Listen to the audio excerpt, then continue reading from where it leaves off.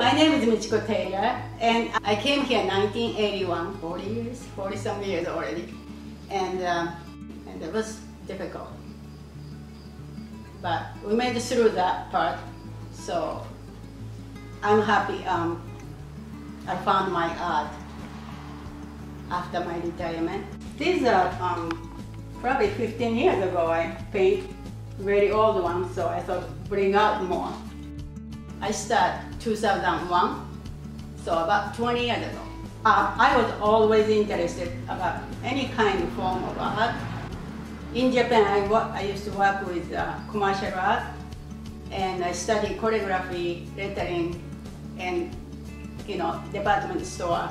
I hang up stuff. My life got too busy, and finally, 2001, finally I retired from work, and I had a watercolor summer course in Potsdam State. So I took that one summer.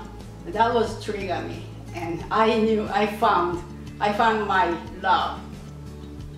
I try all different, but I stick with watercolor is best because it's so fresh looking after all done, and I like fresh looking, and lots happen.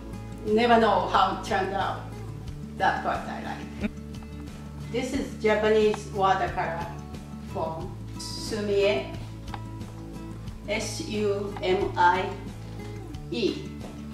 It's quick stroke, and you don't make any detail. Just the character of item, just simple shape.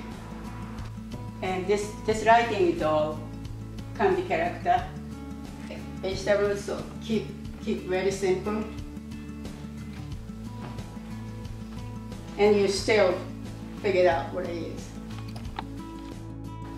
I love to paint, and anything I see, I have to capture that moment because nothing lasts long. I start with flowers, and flowers is not forever last, so I try and capture that. I took picture in front of my house.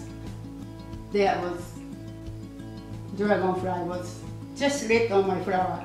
So I went back, grabbed camera and took picture, and turned out to be my best painting. So, and I want that eye for color. And that was tough competition, and that was surprise. I was exactly like photographic, looks like exactly it is, but now I start losing paint rules, loose paint, and it's more impressionism. That's why I changed. More people go to online and website, but my generation, we are not good at computer. So I have a couple my website, but I just throw my picture in. So that's the way to do now. My art is Maple Run Emporium in a Market Street, and Tony in Canton. Art Crepri, Wellington. Online, yeah. fineartamerica.com and Fine Art Studio online. 2 places.